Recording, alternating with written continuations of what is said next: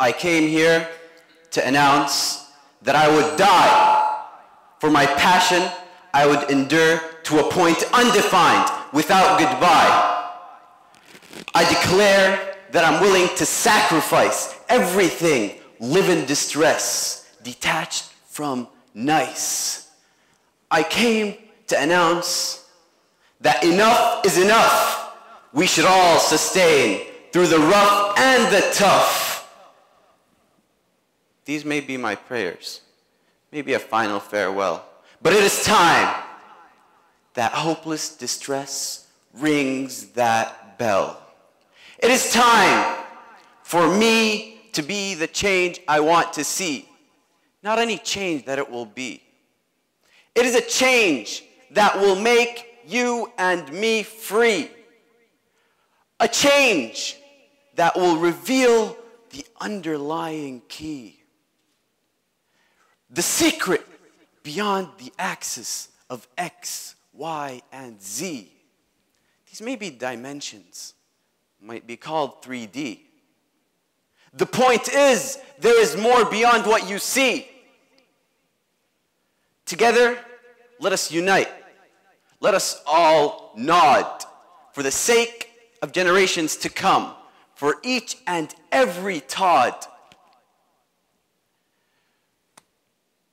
How, where, and why? How exactly will a difference be made? How will you and I?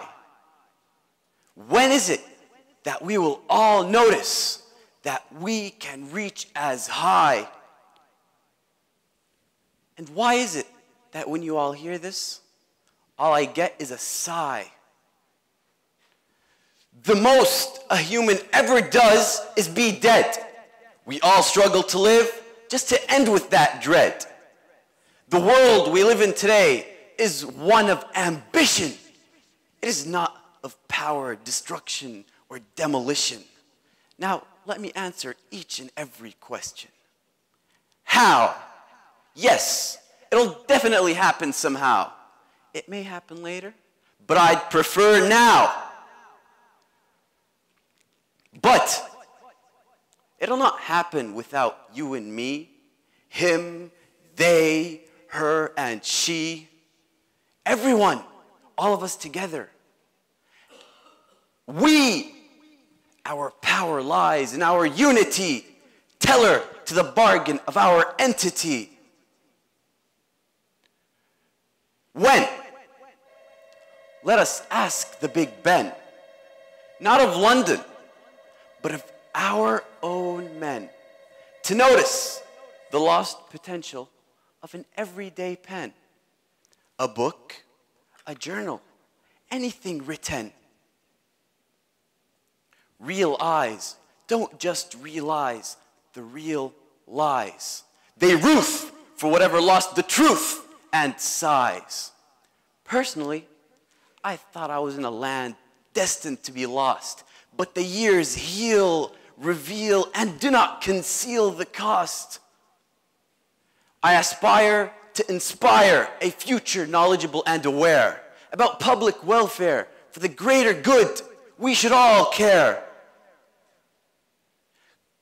Calling within us for the hidden mind to be prospected, for the good in people gaining respect and being respected.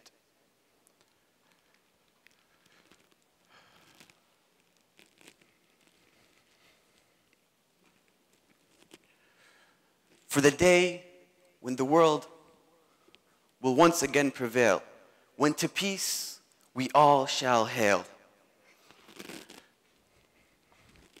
Success and succeed, they are not derivatives. They are synonyms. Synonyms of a verb defined by what is done to achieve passion. Success is simply doing what it takes to reach that point of steadiness and compassion. Here, I'm nothing but a 17-year-old trying to confront the world with everything I've got. I'm not successful yet, and will not consider myself successful until I can inspire. Do you see any difference between you and the successful people around you? Are they not human just like you? This entire world is managed by people. The most powerful country in the world, governed by people. The strongest army in the world, run by people. The most advanced university in the world, administered by people. Just like you and I. Well, if you just had one moment, one opportunity to grasp that passion you've always sought for, would you take a hold of it? Well, listen to me. Anybody here know what the second shortest surah is in the Quran?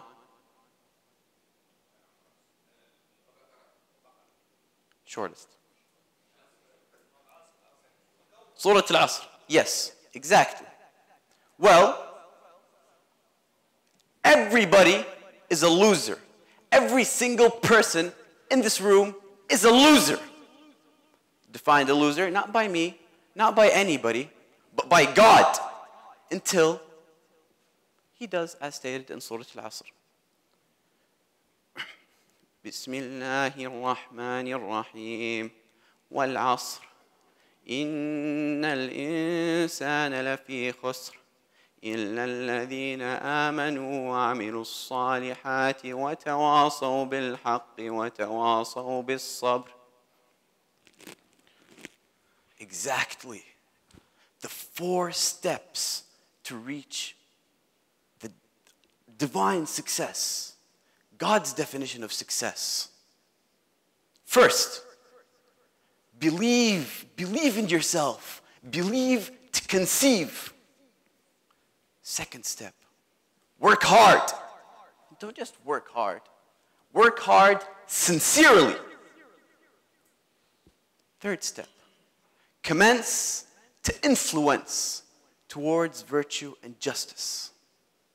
Final step, acquaintance, patience. Therefore, you'd rejoice to rejuvenate. Well, now let us take a very basic physical concept.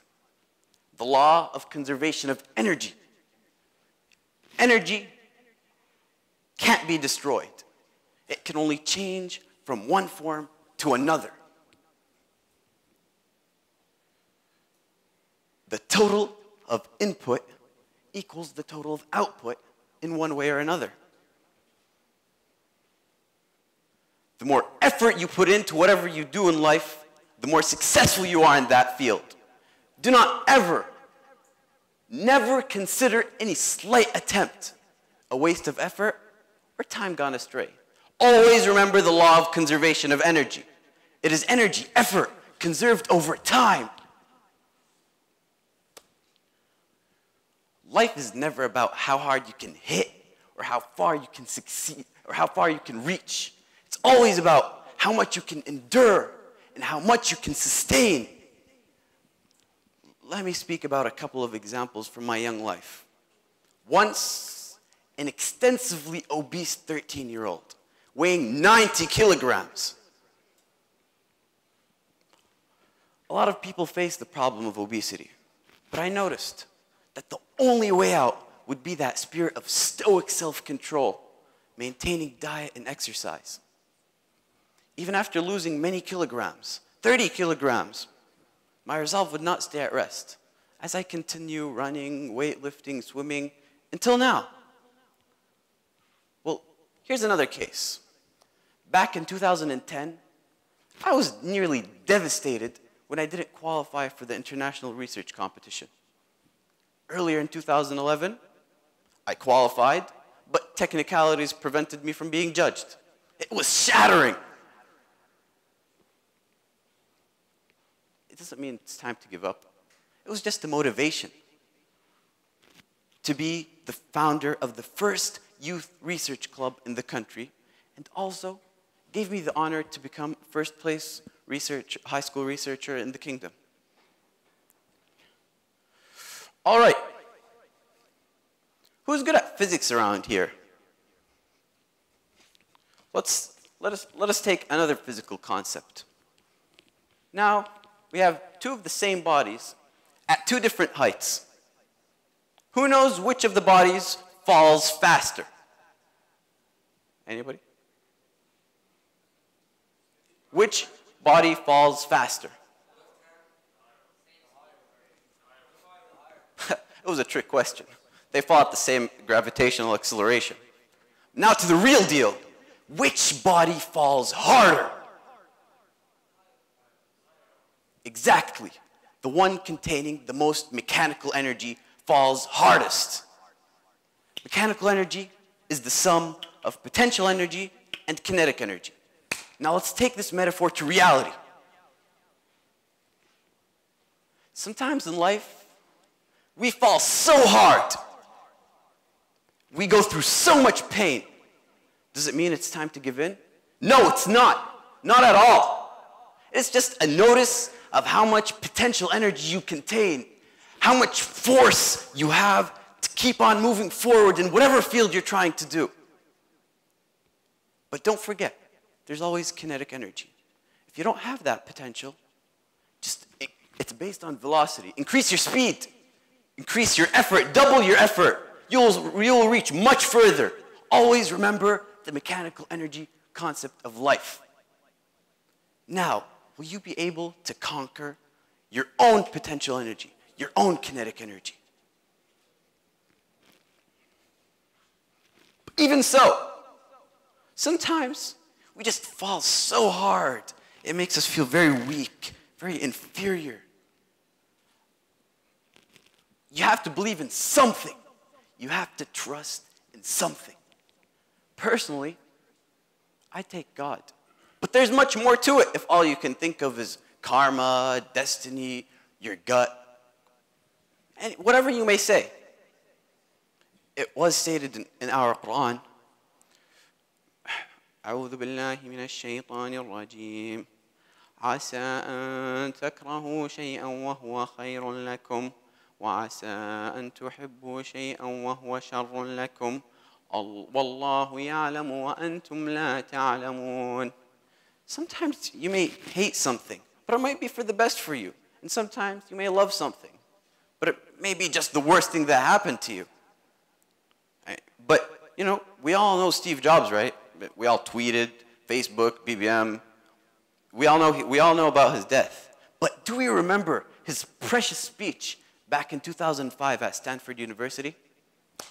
Steve Jobs spoke about the same concept. It's not a religious concept. It's a concept of life. Always believe in something. It was very, very, very hard, impossible to connect the turning points of Steve Jobs' life looking forward. But when he looked backwards, it was very, very clear and very easy to connect the dots. When you don't get what you want in life, it doesn't mean that it's over. Just believe in that individual belief you have. Just always believe and trust in that one thing that promises the best for you. Putting my life on the line of connected dots. Last summer, it was my last summer in high school. I was dying to enroll into a research program. It didn't happen. I couldn't look forward. It was impossible. I felt like my summer is over. I have nothing to do. But as time passed by, opportunity, opportunity, opportunity, opportunity. I had more than one opportunity in one time to choose between. 6 consecutive weeks my summer was, 3 different activities abroad. It was most time efficient, most productive, and the best summer I've ever had. I even got a chance to work on my individual research throughout the summer. It was impossible to look forward, but when I look backwards, I'm glad I didn't have a research program after all.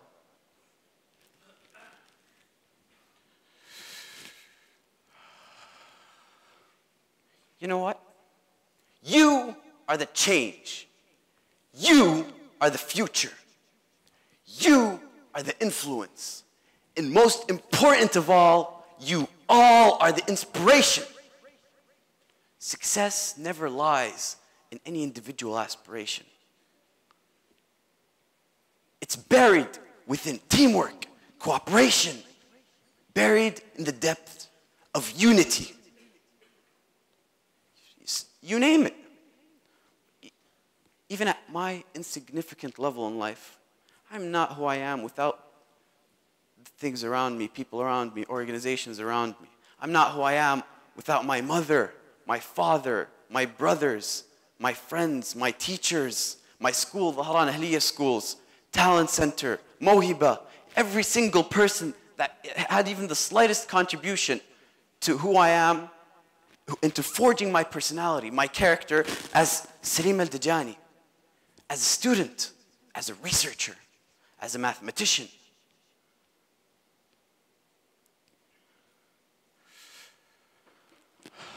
Well, now.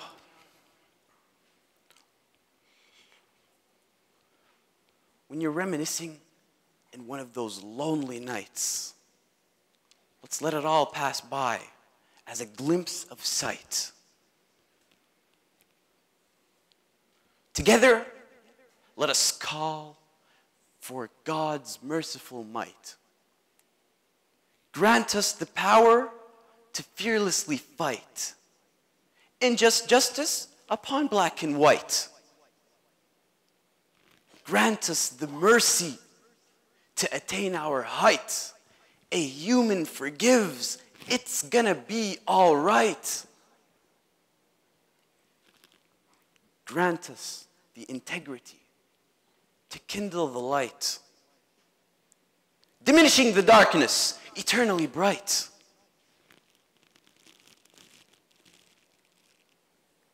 Grant us the glory of ancestors' might.